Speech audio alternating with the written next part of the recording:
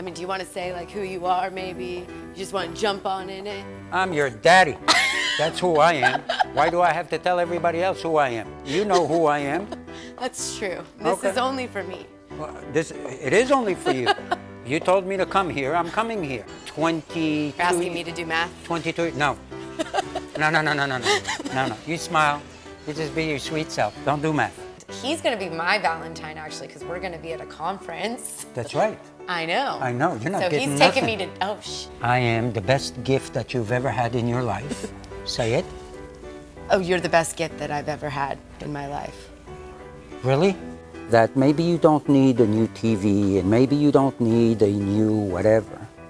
And you can take your money and do something good with it. Well, we told you we were going to do something a little different in this episode. Want to pull on my tit?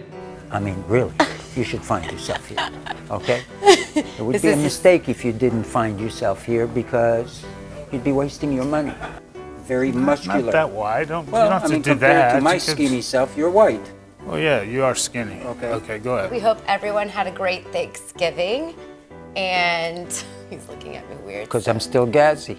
You've spent the time, you've spent the money, but you don't feel like fulfilled, that you've really accomplished something for yourself. Get a bit. That's his way of saying happy 2019 too. No, Happy New Year. I mean, you know, unlike you, because I'm a bit older, you know, one number doesn't make a bit of a difference. I mean, it makes a difference to me, but I feel like the years are passing now so fast. Yes. Is that what happens when you get older? Are you riding a horse? Why are you swaying? I don't know. He's in a mood today. To get a tickle out of you, I call it the underwear syndrome. Everyone has it, right? Yeah, that's true. But nobody knows what color it is. You know what? This is what we got in the showroom. We could add some mattress padding on it, maybe. Coulda, shoulda. We're in the mattress business. Why am I sitting on a hard-ass chair? We're at our Katy showroom, right off of I-10 and Fort Bend County Road. I'm directionally challenged, so it takes me forever to say that. 22 and a half. Yes, this is our 22nd, how do you say that? Oh my God, see, I don't do numbers. You're upsetting 22 me. and a half. When you get passionate and excited as I am, you get hot, you know, warm.